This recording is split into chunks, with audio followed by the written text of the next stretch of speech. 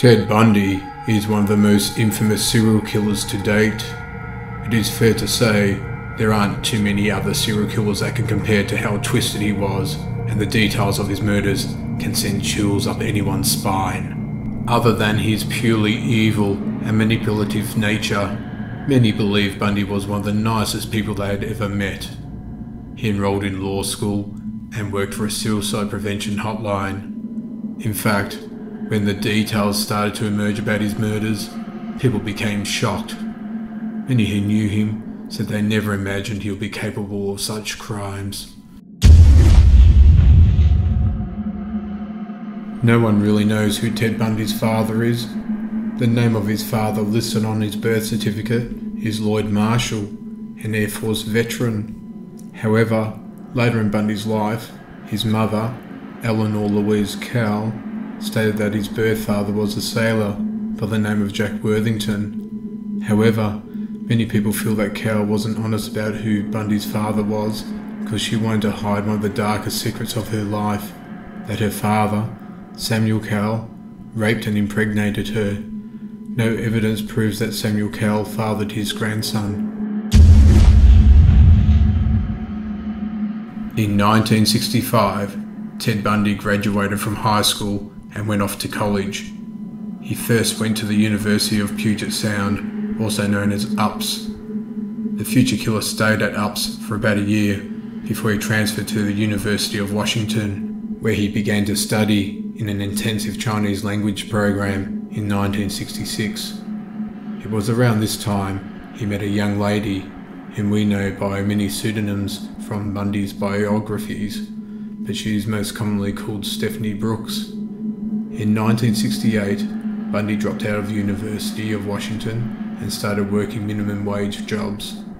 Around this time, Brooks ended their relationship, citing Bundy's immaturity.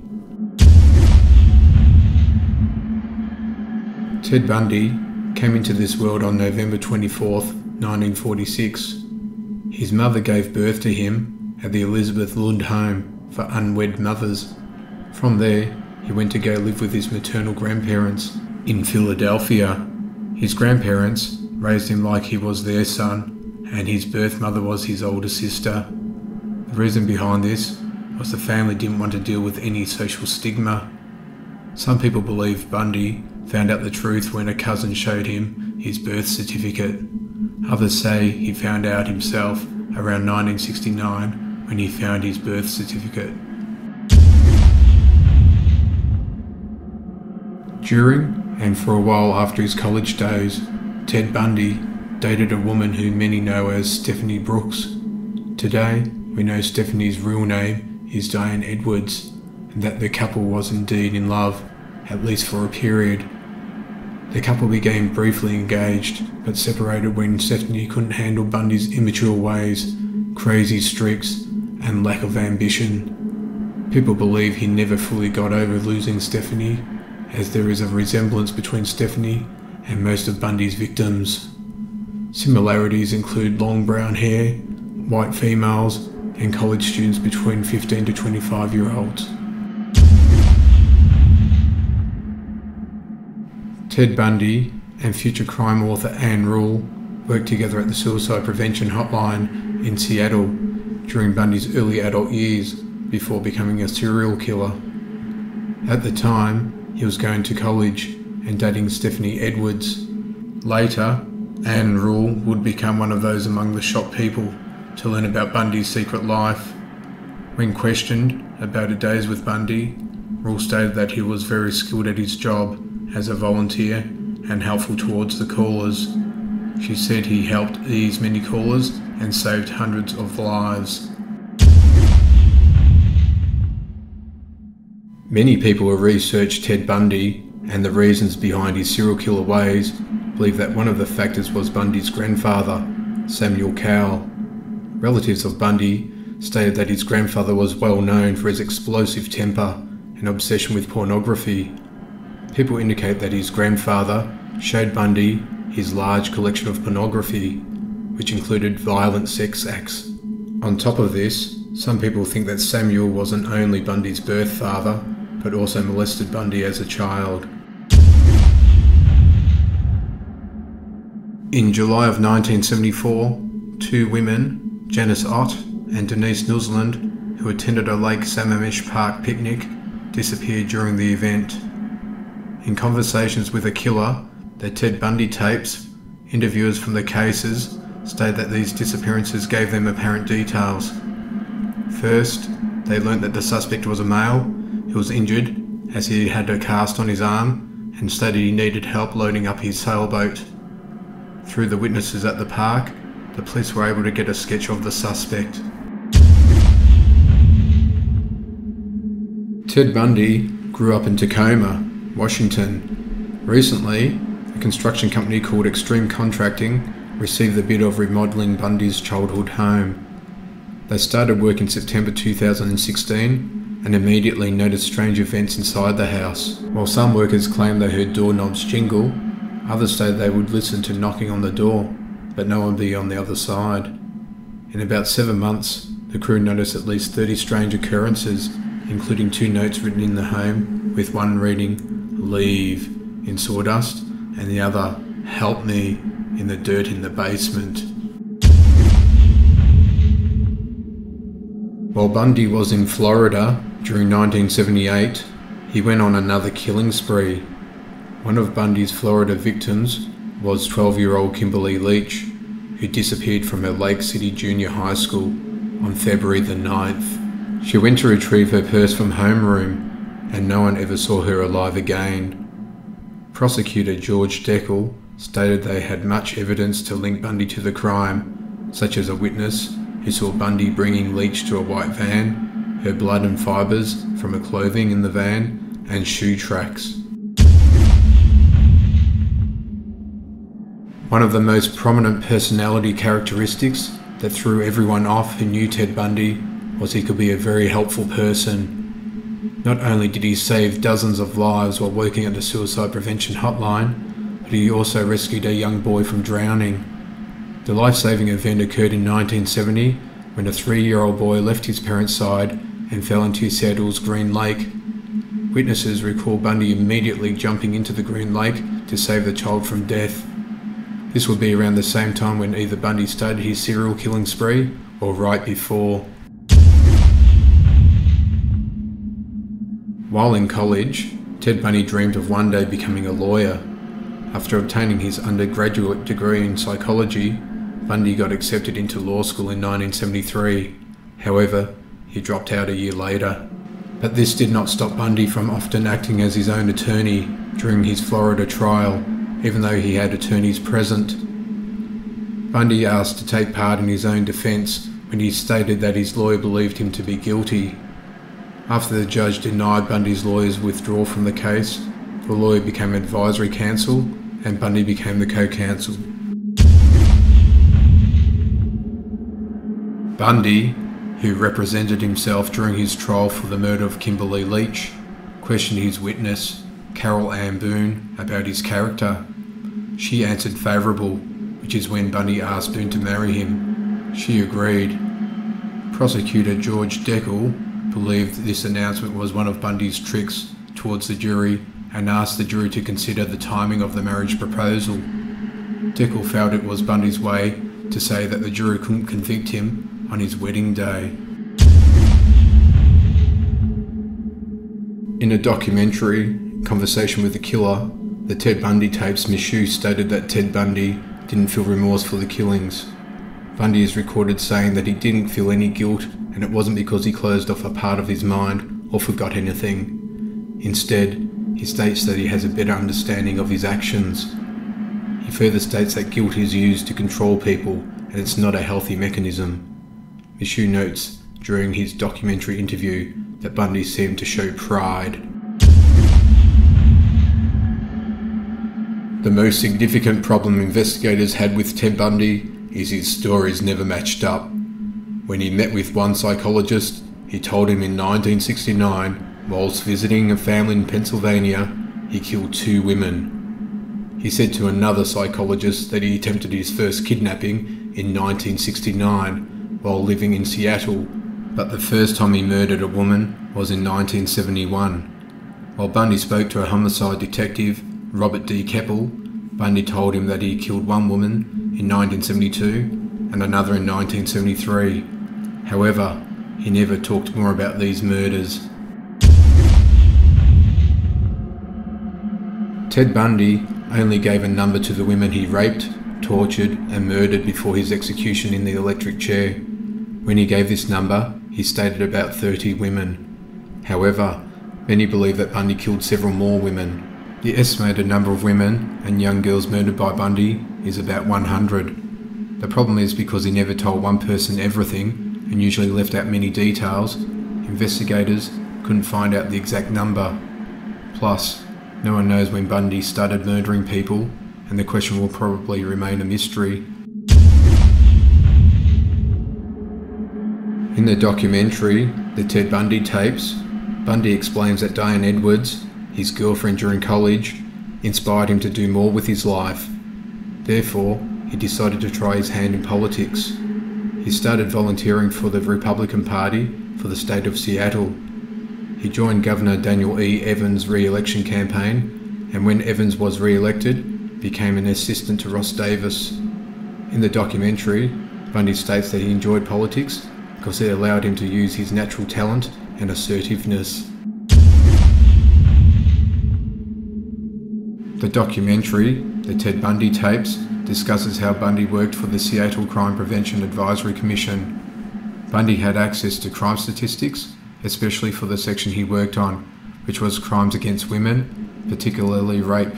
He would study the information and then give them advice on how they could work to prevent rape.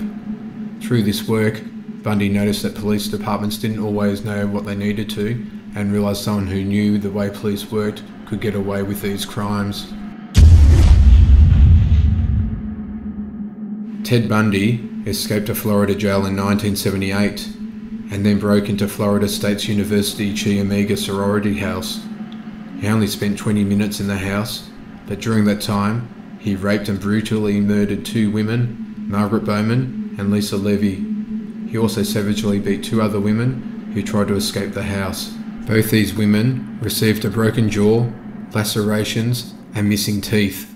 However, Bundy didn't stop there. After leaving the sorority, he walked a few blocks and then broke into another woman's house where he beat her as well. During 1984, the FBI worked to create a computer database which will help them catch serial killers through analysing patterns.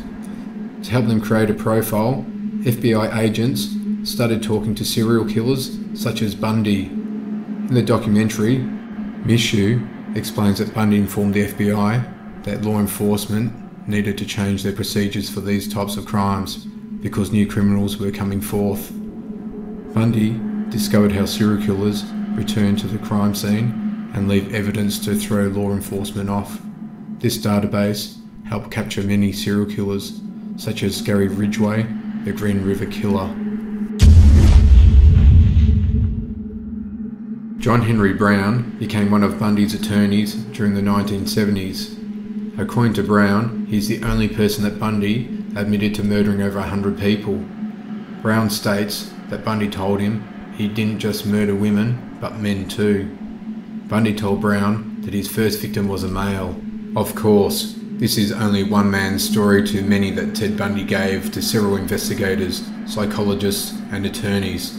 However, Brown, who recently wrote a book called The Devil's Defender, claims that this is relevant information because he didn't tell anyone else. One of the truths of Ted Bundy is, while he committed dozens of twisted murders, he could turn on his charismatic personality if he wanted to. He showed this part of his character throughout his life, which is why the people who knew him best were shocked about his crimes. Bundy also used his charming personality to lure his victims to come with him. He did this by acting disabled, in need of some help, or serving as an authority figure. He would bring the victims to a private location to commit his crimes. For Ted Bundy, it wasn't enough to commit the crime and dispose of the body. Through investigation and interviews with Bundy, people found out that he would often return to the scene of the crime. Upon return, he would reimagine the scenario, sometimes critiquing himself to see how he could perfect the offence with his next victim. Sometimes he would be aroused when imagining the crime. Bundy would occasionally return to the scene of the crime until the wild animals destroyed the location. Ted Bundy's attraction to his victims didn't end once he murdered them. If he left the corpse at the location, Bundy would return from time to time. When he did, he would become interested and continue his sexual fantasies on the carcass until decomposition made it impossible or they were torn up by wild animals. In the Netflix documentary, an FBI investigator states the body showed post-mortem mutilation on the breast. Later in the documentary, Bundy admitted to performing sexual abuse 2 days before his execution. Ted Bundy became an extremely violent man throughout his life. Some of his victims he brutally beat, but didn't kill. Whether Bundy thought they would die from the beating and left them for dead, or didn't care if they lived or died, is subject to speculation. However, a few of his victims he planned to kill made it out alive. In fact, one of these victims from Salt Lake City identified Bundy in the police lineup in 1975. Ted Bundy didn't just use his hands to rape and kill his victims. While people aren't sure that we even know all the weapons he used throughout his serial killer era, we do know that he used a tire iron, various knives, a gun, and other items he beat his victims. He also used any foreign object he could to sodomize his victims before and after their death. While some details about Bundy's murders came into light before cops arrested him due to the similarities of the crimes, much information did not emerge until after his arrest and trial in Florida. One of these details was Bundy kept souvenirs from his victims. Not only did he take pictures of his victims after the crime, but he also kept their body parts, such as victims' heads. When asked about this, Bundy simply stated that when you work so hard to do something correctly, you want a souvenir. Ted Bundy used all the advantages he could think of while serving as his lawyer during his late 1970s and early 1980s trial in Florida. While he acted as his attorney, the judge allowed Bundy not to be locked up in shackles during his trial. This loophole proved to be a mistake when Bundy asked if he could be excused to use the law library during a break so he could study his case. The judge allowed this, but while Bundy checked things out in the library, he found a window and escaped. After escaping from the law library, Bundy hid around the area for nearly a week before authorities captured him again. Even though Bundy fractured his ankle when he jumped from the second story of the building, he walked through Aspen, getting rid of his outer layer of clothing. Bundy then broke into a hunting cabin where he took a gun and some food. From there, he wandered around the forest. 6 days later, a cop spotted a weaving car and upon pulling the vehicle over, found Bundy. Ted Bundy found a way to escape a second time, this time while living in prison. One day, Bundy noticed a 1 square foot wide hole in the corner of his cell's ceiling. He then lost about 35 pounds and escaped on December 23rd, 1977. To make it look like he was sleeping in his bed, Bundy piled files and books under his blanket. Authorities never found him until a couple of months later, on February the 15th, 1978. During this time, we know he murdered at least 2 college women and brutally beat a few others. While Ted Bundy did many cruel things to his victims, biting was one of them that eventually helped put him in prison. Nearly all of Bundy's victims, that are acknowledged to be his anyway, had bite marks all over their body, including the breasts, stomach, and butt. Bundy bit one of his victims so hard that he took off her nipple. To connect Bundy to his crimes, he received an impression of his teeth, which matched the bite marks of his victims. Anne Rule wrote about many true crime stories, and this included killers. One of her most popular books was about Ted Bundy and his life as a serial killer. Rule, who worked with Bundy at the Suicide Prevention Hotline, titled her book The Stranger Beside Me. The story received publication in 1980 and quickly became a bestseller. In the text, Rule also discusses her reaction to Bundy's crimes, which included not believing he committed the crimes. Whether he treated murder like a sport because of his obsession, or to him it really became a sport, is unknown. What we do know is that Bundy trained for his killing sprees. He even had what we call an off-season, where he'd pick up different women and let them go to keep his skills fresh. To Bundy, killing was like basketball or cooking and required regular practice. Several criminals have a fan club once they become famous. One of the most notable of these criminals, other than Charles Manson, is Ted Bundy. Even though Boone and Bundy remained married for the beginning of his final prison stay, women swarmed around everything Bundy. They would send him letters writing about how much they loved him and stood by him. Thousands of women around the United States called him hot and sexy. On February the 10th, 1980, the day after Ted Bundy proposed and married Carol Ann Boone, while she sat on the witness stand, citing his innocence, the judge handed Ted Bundy his sentence. For the third time, the judge gave Ted Bundy death by electrocution. Both Boone and Bundy became irate and yelled, continuing to proclaim his innocence. However, 9 years later, the third death sentence would go through. A year after Bundy and Boone married in court, Boone gave birth to a daughter, whom they named Rose. However, 4 years later, Bundy admitted to multiple murders, making Boone divorce him. Since then, the daughter changed her name and lived out of public eye. While this is Bundy's only known daughter, many people believe he fathered more children. On January 24th, 2019, the streaming service Netflix released Season 1 of the Conversations with a Killer, the Ted Bundy tapes. This is a documentary series which features interviews of Ted Bundy while he sat on death row.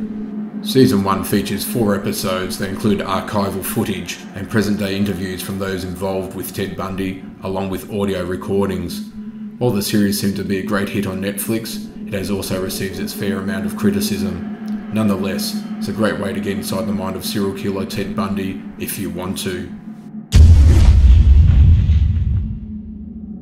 While some people protested the execution of Ted Bundy, most people celebrated his death.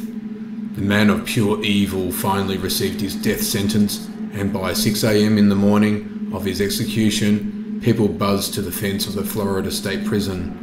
That morning, at least 500 people showed up around the time Bundy got his head shaved. Some people sold t-shirts about the event, while others created smoked Bundy burgers to sell. In the Netflix documentary, interviewees state that people chanted, "Burn, Bundy, burn," and set off fireworks. In the Netflix documentary, Conversations with a Killer, Bundy discusses they were able to come up with 30 murders he committed within 7 states, which included California, Washington, Florida, Idaho, Utah, Oregon, and Colorado, between the years of 1973 and 1978. After being asked, Bundy admitted to burying roughly 10 of these victims. Hagmaier then asked Bundy around how many of these victims he beheaded. Bundy responded by guessing around 6 out of the 30. During this time, Bundy spoke about how he practiced necrophilia for the first time. On the day of his execution, Bundy talked to Hagmaier about how he didn't want them to kill him and said that killing him is just society's way of getting an eye for an eye. While people partied and awaited news of his death outside, Bundy continued to pray and read his Bible. During this time, Bundy started to show remorse by crying. Witnesses to Bundy's execution state in the Netflix documentary that when Bundy walked into the death chamber, he looked white as a sheet. Ted Bundy died on January the 24th, 1989, at the age of 42.